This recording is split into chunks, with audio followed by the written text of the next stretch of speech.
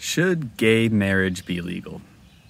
So I'm resurfacing this thing that hasn't been talked about in like 10 years, at least not in the mainstream, because of a conversation I was having with someone, and you'll know who you are.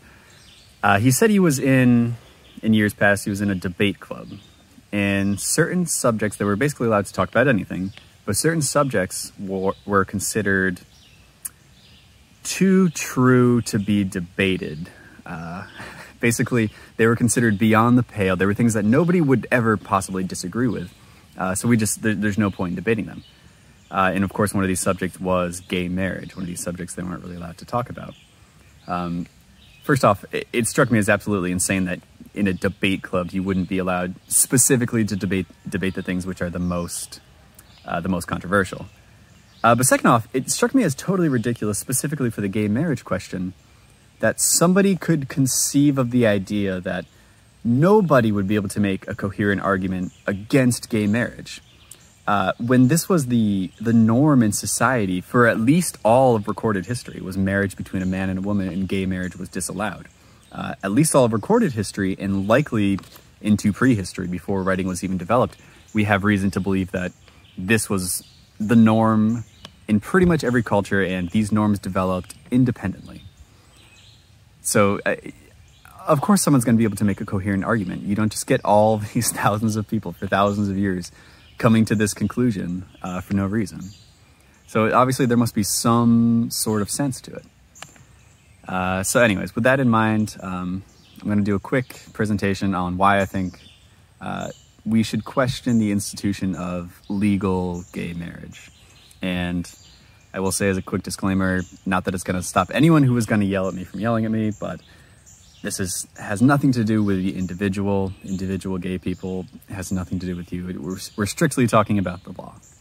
So with that useless disclaimer out of the way, I'm going to begin with asking some questions about the nature of marriage, just as a precursor to the argument. So I'll start with, what is the purpose of marriage? And is it a secular or a religious institution? This is a question that seems to come up often in any debate that I've seen about gay marriage, so I'm just going to address my thoughts on it right now. So is it secular or religious? Now it's kind of both, but in the beginning, that's a question that wouldn't really have made sense. So the institution of marriage, it goes back, at least as far as recorded history, marriage as we think of it traditionally, between a man and a woman, and likely back into prehistory. We have reason to believe that there have been wedding ceremonies because of archaeological evidence long before we had written recorded history. And it was always of this traditional type between a man and a woman. But the question of, was it at that time secular or religious, is kind of a meaningless question. It was kind of both and none. Back in these more ancient traditional cultures, they didn't really draw stark distinctions between the religious and secular life or the political life. Everything was kind of interwoven, and everything political was seeped in religious significance, and everything religious also had, a lot of the time, a political aspect to it. So they were all entangled, and you couldn't really separate the two, and marriage was very much in that same sort of category. It had very important secular aspects, but it also obviously had very important religious aspects, and those even survive today with the ceremonies and stuff. But just to drive the point home is another example. Think of how you would answer the question in ancient cultures, Stone Age, Bronze Age cultures even, were the priests, the shamans, and the druids and the wise men, would you consider them religious or secular offices? And of course, I think it's much more clear to see in these examples that it's neither. It doesn't really make sense to call them either. A druid would, of course, lead religious ceremonies, but he would also make important decisions for the tribes politically, like who they're going to align with, and they would always be consulted on these things. So it's very much political and religious. It doesn't make sense to distinguish them, and marriage is the exact same thing. So it's only in recent times, in and around the Enlightenment, that we've actually decided to, I think, artificially rend these various facets of marriage apart and split them into a few different buckets, namely the religious, the secular, and I include also the community, although that's not super important for this discussion. It has religious importance, secular importance, and community importance, all of which, when the institution of marriage was, first conceived of, they really were inseparable. So anyways, that's the answer to the question. It's neither secular or religious, and it's both. And nowadays, it's all of them, right? So anyways, now on to how gay marriage differs. And I'll go through these three different facets that I've mentioned: the religious, the community, and the secular/legal aspect. How gay marriage is different. And this is important because I think these things define, these three facets, the religious, the secular, and the community, they define what marriage is. And at a certain point, if you don't have enough of the things which make something, which make an X, it ceases to be that thing. And it has to be, if you're being consistent, if you're being fair, it has to be considered something else. So I'll go through the three of them and talk about how they differ in gay marriage as opposed to heterosexual marriage. So first off with the religious. This one's kind of the easiest, so I'll begin with it. The definition in pretty much any religion, definitely in the Abrahamic ones, if you're a Christian, Muslim, or Jew, is that marriage is between a man and a woman. And essentially the purpose of it is for procreation and then child rearing. Now, I will go on a brief aside. Going back to that point I made about, marriage being this prehistorical institution and wrapped up in religious significance and things like that, I think it makes sense nowadays to assume that this idea of marriage being about procreation and child rearing, sorry about that, my camera cut off.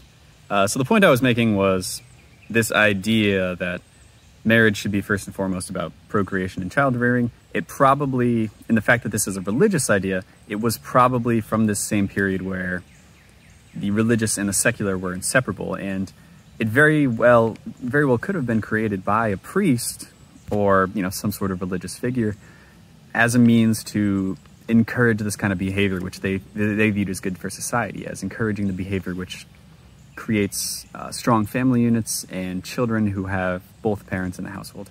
But it made more sense for them to couch it in religious terms and make it a divine mandate, so as to make it a much more powerful mandate that people are going to follow.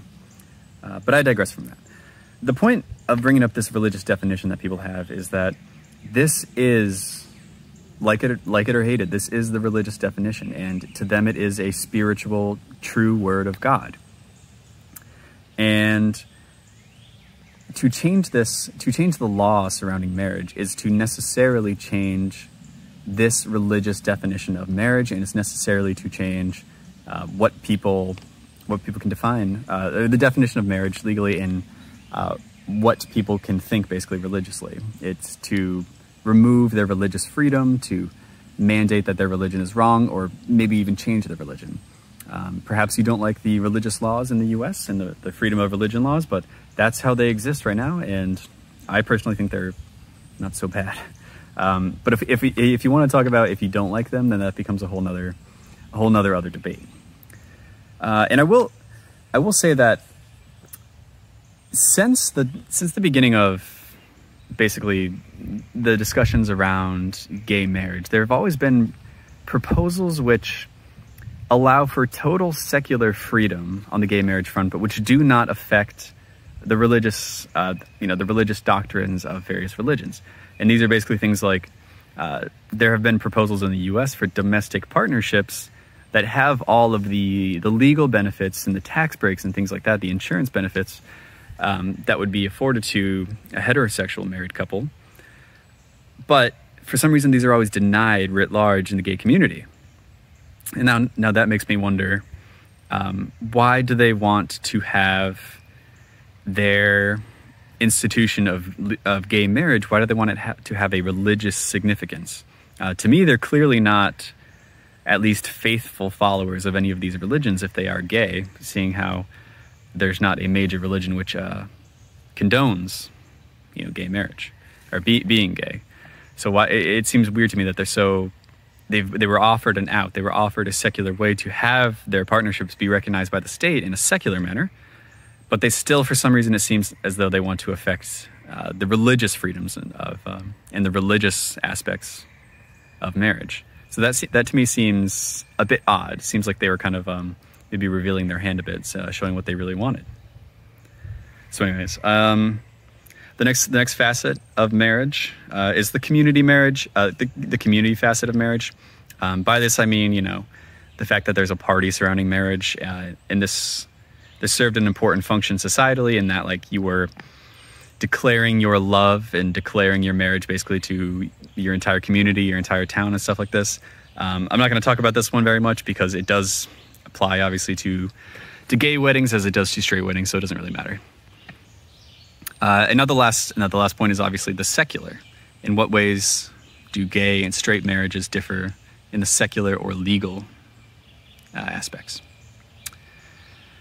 So like I said, we have to ask the question, what is the secular importance? Is there secular importance to gay marriage?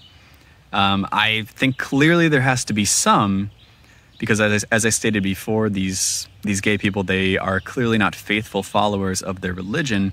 They don't follow it to the T, because then they would not be gay. So clearly this has to have some sort of secular significance to them. But what is the secular significance, secular importance to heterosexual married couples? I put forth, and I think this is something that would be pretty much unquestioned in all of history, going back, if you go back 50 years and then 10,000 years beyond that, pretty much everyone would have given this response. The purpose of marriage is to create functioning family units and children who are raised in an appropriate way that makes them functioning members of society. If you go back to even Aristotle, and it goes back way beyond him, but he's just a quite old example of someone who very explicitly stated this, that the family is the building block of society and very, very important to society's functioning. And of course, I bring this up because gays, of course, do not procreate. So they do not fulfill this benefit that we get from having marriages in society, having strong family units in society. So they don't fulfill that secular role of marriage in a society. So should they be allowed to do it? Now, I'm going to talk a little bit about the tax breaks and everything. I actually think these are very small in terms of what they could be. And under certain circumstances, I actually think the tax breaks for marriages and children should be much higher. But I digress. People talk about them a lot, so I'll talk about them here anyways. And they're more important, again, because they are small. They're more important, I guess, like philosophically than in actual practice. But let's talk about them anyways. The tax breaks and the insurance benefits and things like that are afforded to married couples, should they extend to gay couples? I say they should not, simply because they don't, the government gives these benefits because they want to encourage certain behavior. And they want to encourage this behavior because it's beneficial for the societies which, they rule over. They want strong family units who produce functioning members of society, who produce new children. To provide these same benefits to married couples who do not provide this, or generally can be pretty much assumed to never be they can be assumed to that it could be assumed that they're not going to provide these benefits going forward, obviously, because they can't. To still provide them with these benefits is counterintuitive, and it's ridiculous. It's providing a carrot for behavior that we should be disincentivizing because it is negative, and yet we're giving them tax breaks and things like that. So it's totally backwards. We're using a carrot to promote degeneracy, and it's insane. Anyways. And the last point I want to make on this, so again, the religious aspect, it's not a religious institution at all. It must be purely a secular one. And we know what has always been the secular benefit of marriage, and yet gays do not provide this, but we still provide them. We still want to, as a society, today's society, provide them with the benefits that straight couples get. but you know, they can't provide society with the benefits in turn. So it's just a waste.